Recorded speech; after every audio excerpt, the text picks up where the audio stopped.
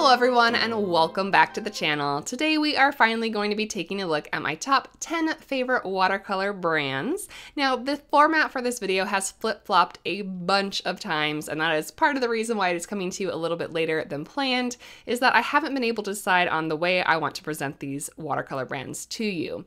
Originally, my plan was to do a top 5 favorite professional watercolors and a top 5 favorite student watercolor segments into one video for you, but the more and more that I looked at my paint, the more of the professional brands that I wanted to be able to include in my list, and I realized that I actually didn't have enough favorites in the student watercolor category to go ahead and round out this list. So instead what I've done is I've broken it down into a top 3 of my favorite student watercolor paints and affordable watercolor paints in one list, and then I also have a separate top 7 for my professional watercolor favorites. I do want to go ahead and mention that if you are new to the channel or new to this series, that this is just my personal preference for my watercolors. This whole series is based around the things that I like and being able to share those with you, so it by no means means that these are the best or only brands of paints that I can use, and if I didn't mention a brand here, that it means that it's not good, because everyone has their own personal preferences, and throughout this video I'm going to tell you a little bit about why each of these made my top 10 list. So even given everything that I just told you about narrowing it down and having this top 3 and top 7 list, I still had one brand of paint that didn't really fit the mold of either of these categories that I did want to include in this list. So as an honorable mention, as we move into student brands of watercolor paint, I want to go ahead and feature Schmincke Academy. Now this is a student brand of watercolor paints, and they are my favorite student brand of watercolor paints that I have used so far. So Denise, why aren't they in your #1 spot for this category? Well, the reason for that is I am a California-based artist, and these paints are almost impossible to find here in the United States. You can sometimes find them on eBay, but they are by no means affordable when you do that. I got my set on Jackson's, I believe, when they were running a Christmas sale. So if you're able to pick them up in that fashion, or if you are in Europe and these are commonly available to you, I would absolutely recommend this brand of paint. However, if you have to pay an arm and a leg for it, I don't want you feeling like I'm recommending this to you and that you have to go out of your way to acquire it. So officially moving on to my favorite and recommended brands of student and affordable watercolor paints, in number 3 is the Grumbacher Academy. Now again, this list is me being based out of California and just the paints that I have experience working with.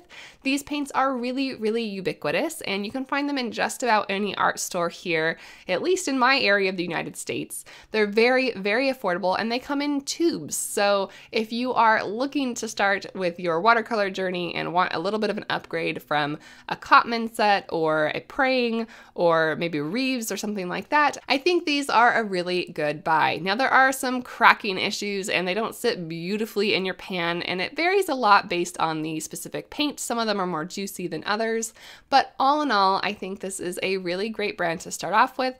There might be some issues with some brighteners in the paints, but that also means that they're very vivid. And as long as light fastness isn't at the top of your importance list, these I think could be a really great addition to your collection. Moving into our number 2 spot, I have the Van Gogh watercolors. Now these watercolors are made by the Royal Talens company, which is the same company that has Rembrandt watercolor paints. The Van Gogh line is not super common in the United States, but you can still find it on art websites in tubes for very reasonable prices. And from my understanding and my brief experience when I took a trip over to Budapest, is that they are pretty ubiquitous in Europe.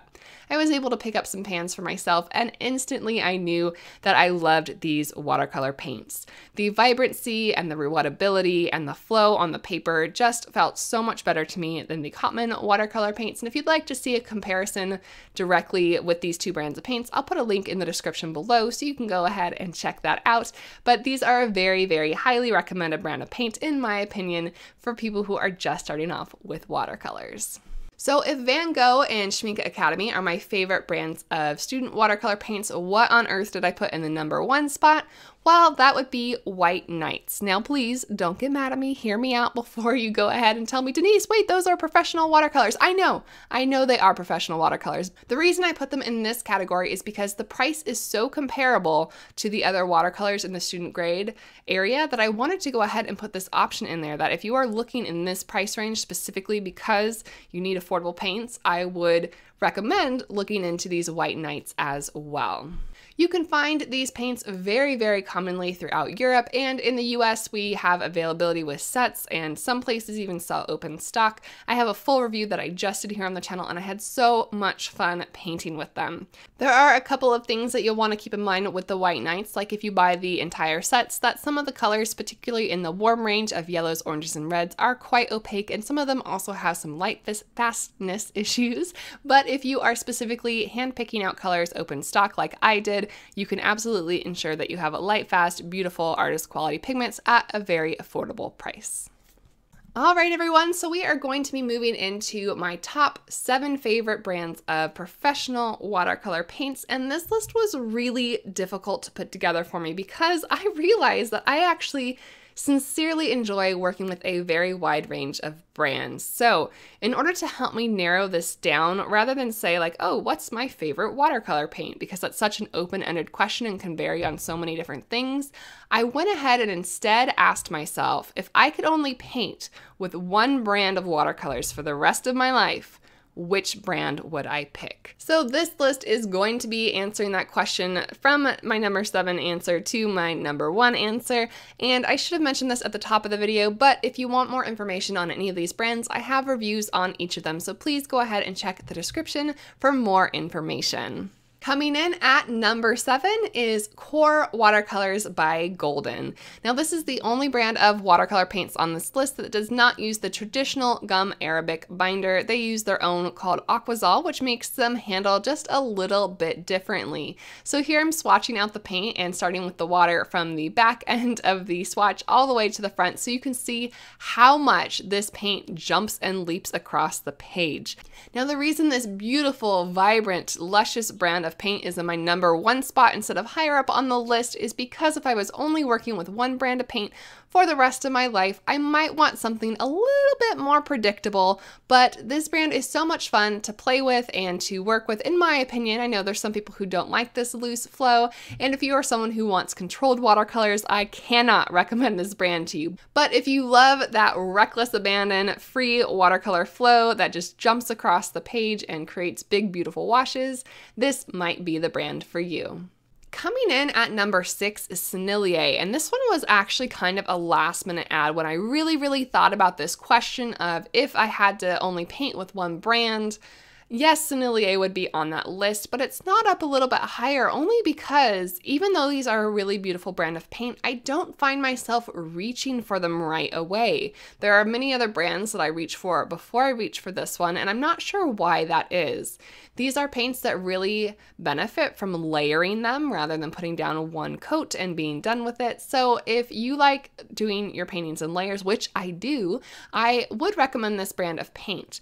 Another reason why it is lower down on my list is that their earth tones are really weak in my opinion, and because I paint so many animals and love my earth tones so much, it does make it harder for me to put this higher up on the list. Overall, Sennelier is a beautiful, delicate watercolor that I know suits floral painters really well, and if you are someone who might benefit from the ability to glaze lots of layers on top of each other and build really luminous paintings, then this might be a good brand for you. Now officially moving into our top 5 list, in #5 is Mission Gold. Now this is a brand that I wasn't quite sure where to place on my list, but as I thought about it, I knew that it needed to be somewhere in the top. This is a brand that I really enjoy. I think it was the first set of watercolors I purchased. I got the 36 set of these 7 milliliter tubes, and they are so vibrant and beautiful to work with.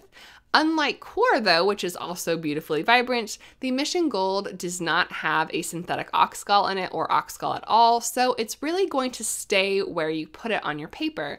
Now there are some watercolors who do not like it when the pigment stays and doesn't really flow too much, but especially for new painters who might not like the unpredictability of a lot of watercolors that kind of jump across the page, a paint like Mission Gold might be really helpful to get you started so that you know where you are putting your paint is kind of where it is going to stay.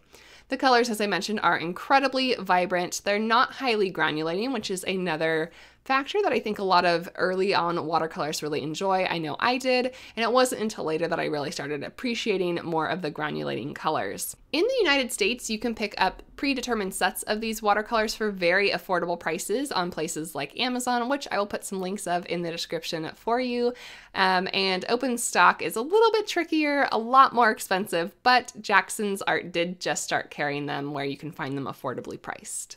One area that this brand of paint does lose a couple of points in, once again, is their earth tone range, which I am not a huge fan of. I do love their burnt umber, but their burnt sienna is basically useless, although they do have a couple of really great colors, including permanent brown, which is the first color on this swatch, as well as their Van Dyke brown, which is made from a PBR7.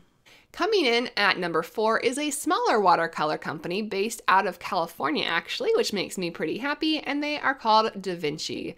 Da Vinci watercolors might not be as ubiquitous as some of the other ones, but I really love the way that these paints handle. They are predictable, vibrant, the colors that are supposed to granulate do granulate, and they're just a joy to work with overall.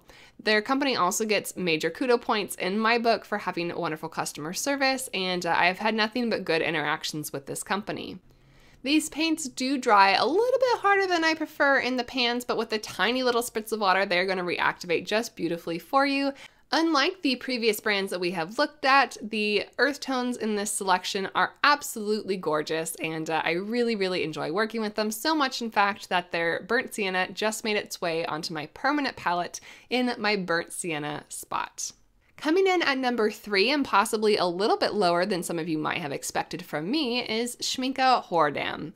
I really love these watercolors quite a lot. They are beautiful to re-wet out of the pan. The company uses the same formula both in their pans and in their tubes, so there's no gimmick about having to purchase one over the other or not being able to replace one over the other, and I just find them such a joy to work with. They are a little bit different than the other paints that I do typically tend to favor in that they are a little bit less vibrant on their first pass. However, they are one of those paints that is beautiful when you start glazing them and layering them together, and they just have a gorgeous soft range of colors that is just dreamy to work with. In addition to being slightly less vibrant than some of the other watercolor brands that I prefer to favor, these are quite unaffordable for me, so going back to the question of if I could only paint with one brand of paint for the rest of my life, what would it be? These ones do rank a little bit lower because I would be able to afford so much less paint than I would to use some other brands. However, if I lived in Germany perhaps, and this paint was at my back door, there's no question that this would be one of my favorite brands of paint to paint with and use on a regular basis. So if you've been around the channel for a while, you probably already know my number 1 spot, but with Schmincke at number 3, what is my number 2? Well, we're going to turn back to the west coast of the United States to find the M. Graham watercolors. This company is one of the first major professional brands of watercolors that I reviewed here on the channel, and they are based out of Oregon.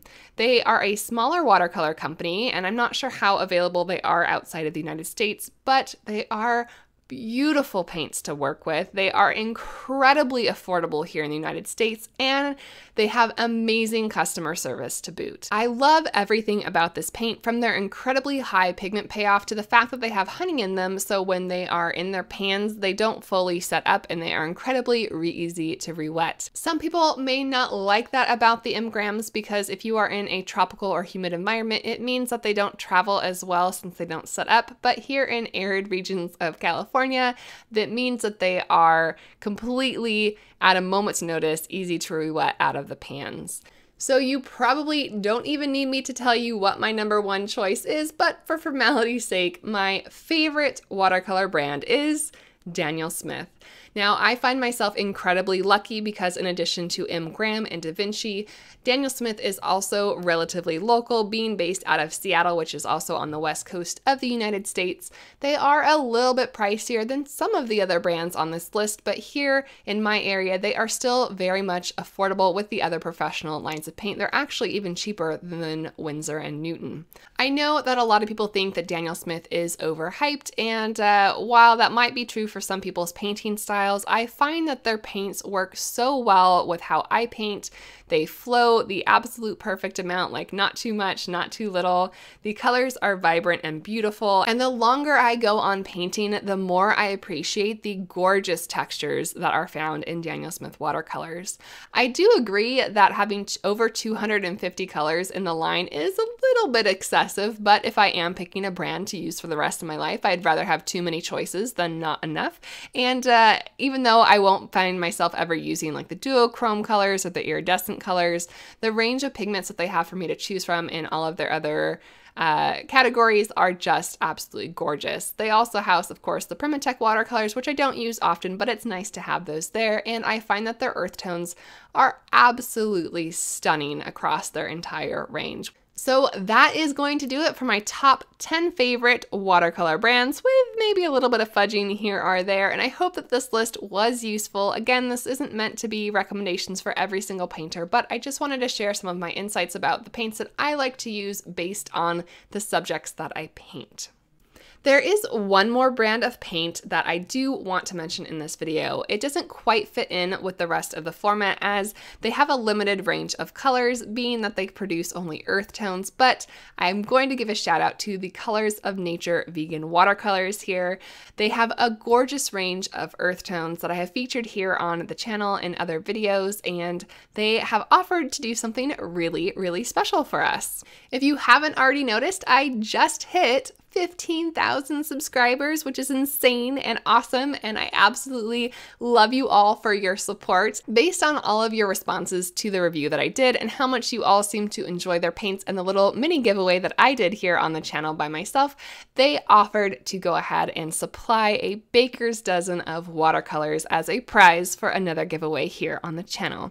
I asked if we could hold off until my 15K giveaway, and they very kindly obliged to do that. So to celebrate reaching 15,000 subscribers here on the channel, as well as featuring some of my favorite specialty watercolors, they are going to be giving away a baker's dozen, so that's 13 of their watercolors, to one of my viewers. This is an international giveaway, and they are going to drop ship the baker's dozen of paints to anyone, anywhere in the world. They are shipping out of Canada, so they can only offer tracking within Canada, but they have agreed to go ahead and send those out for us. So I want to give a huge, huge thank you to Colors of Nature, in addition to all of you amazing people who are helping support this channel. And if you would like to go ahead and enter that giveaway, make sure you are subscribed to this channel.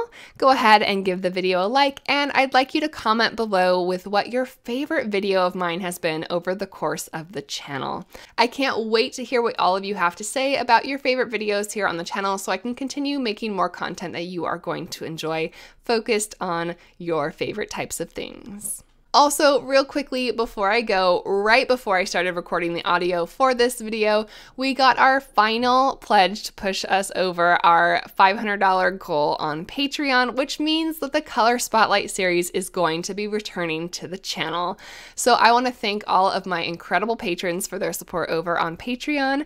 They are going to get to vote on the colors that I am going to be highlighting in the Color Spotlight series, and I want you to go ahead and keep an eye out for that starting around the beginning of April. This has been a huge emotional week, hitting both the 15K milestone here on YouTube as well as the $500 goal on Patreon to help make this more of my permanent job.